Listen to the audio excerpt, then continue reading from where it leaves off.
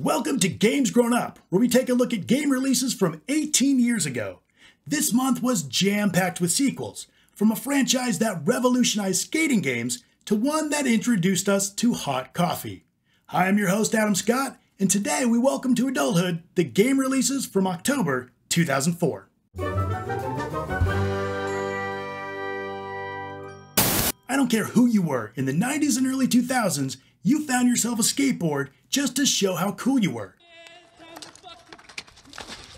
And when that didn't work, you turned to video games. No. Nope. No. You, get in the van.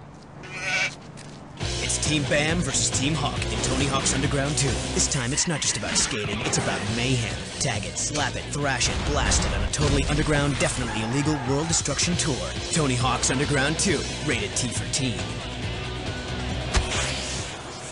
The Tony Hawk series came out exactly at the right time to capitalize on the popularity of skateboarding and skate culture. Tony Hawk's Underground 2 was the 6th entry in the Tony Hawk series and was mostly the same as the previous games, but that wasn't necessarily a bad thing. You skate around in a 3D environment modeled after various cities and complete a variety of goals. It wasn't just copy and paste of the previous games. There were some new gameplay features, including the focus ability to slow down time for better control and higher combos. The Nada spin, which can be performed on small surfaces like pillars or fire hydrants, and the Freak Out, which serves as another combo starter by having you fill a gauge after bailing. Tony Hawk's Underground 2 received generally positive reviews, with praise for its gameplay, aesthetics, and classic mode, but criticisms for its story and lack of innovation. When you think of RPG heroes, what comes to mind? Maybe a knight or a wizard? What about a plumber? Well, it didn't until the mid-90s when Super Mario RPG came out. And pretty much like everything else that Mario touches, it was a success.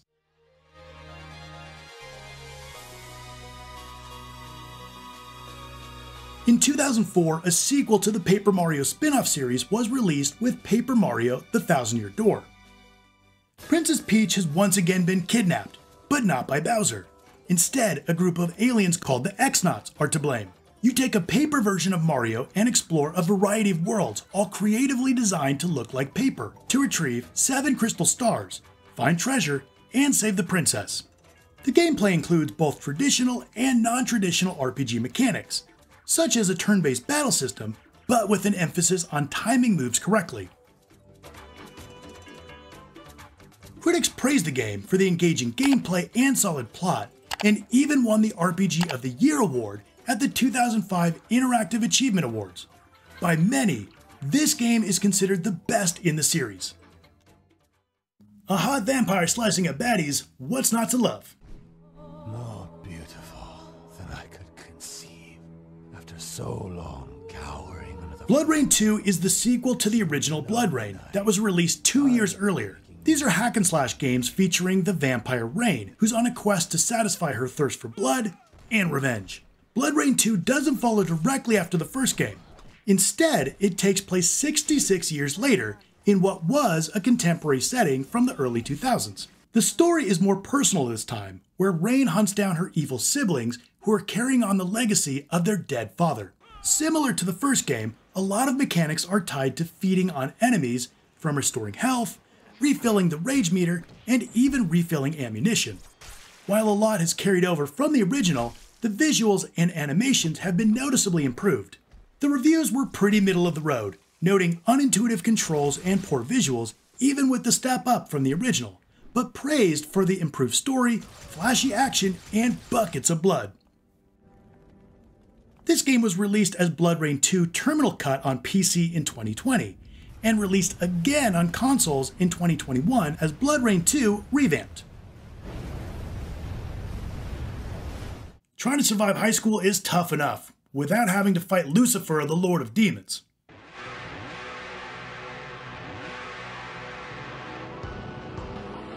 Shin Megami Tensei Nocturne was originally published in Japan in 2003 with 3 in the title.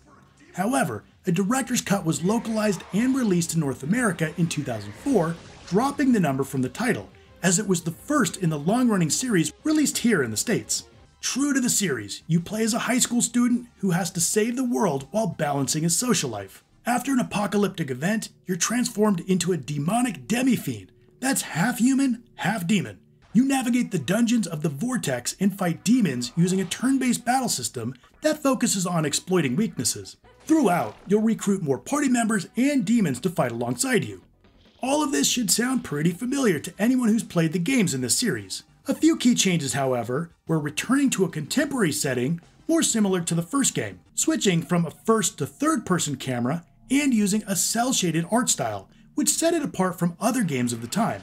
The reviews were generally positive, with some criticisms for the overall visual polish, which is a far cry from the heaps of praise the current games receive for their visuals and style. An HD remaster was released in 2021 on Switch, PS4, and PC. Who is the most powerful video game character of all time? It's Kirby, of course.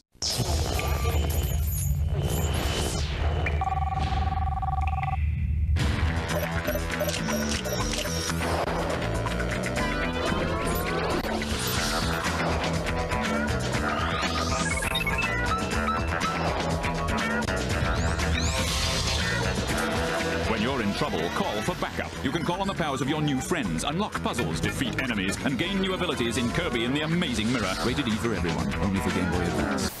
Kirby and the Amazing Mirror was the 7th mainline Kirby game. Even at number 7, it has a lot of firsts and unique elements. It's the only installment in the series where King Dedede doesn't make any appearance whatsoever. Also, it uses a Metroidvania playstyle, where the map branches out in several directions. You explore the worlds, solve puzzles, defeat enemies, collect items, and of course gain power-ups that allow you to traverse new areas of the map. Occasionally, you'll run into sub-bosses. If you swallow a sub-boss after defeating them, you'll be granted rare abilities. What was totally unique for the genre was multiplayer, where Kirby could call other players or CPU-controlled Kirbys for aid. The reception was quite positive, with Kirby and the Amazing Mirror even coming in second for both of GameSpot's Best GBA and Best Platformer awards in 2004. The Dead or Alive franchise is most known for introducing the innovative countering system known as the Triangle System to the 3D fighting genre. Just kidding, it's most known for breast physics.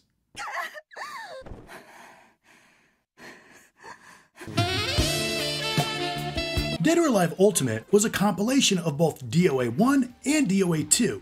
It contains a high-resolution edition of the Sega Saturn version of the first game and an enhanced version of the second game that included a whole new graphics engine and DOA 3 mechanics, new content, and Hitomi as a playable character. While online multiplayer is stock standard for any fighting game these days, this was among the first fighting games to offer online play, being beaten out by only Mortal Kombat Deception. Dead or Alive Ultimate released with a crystal clear blue Xbox in Japan, while the US version included 2 random trading cards of the characters as part of the collector's edition. I think we got the short end of the stick on this one. In 2005, Dead or Alive Ultimate was awarded Fighting Game of the Year at the National Academy of Video Game Trade Reviewers Awards. The game was also nominated for Best Fighting Game at the GameSpot's Game of the Year Awards.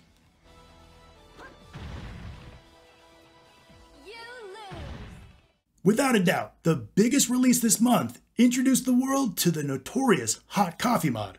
Ooh, yeah! You drive with style, Carl Johnson.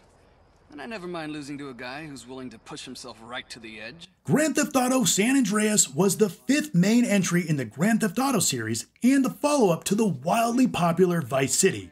The story follows former gangster CJ, who returns home following his mother's murder and is drawn back into his former life of crime.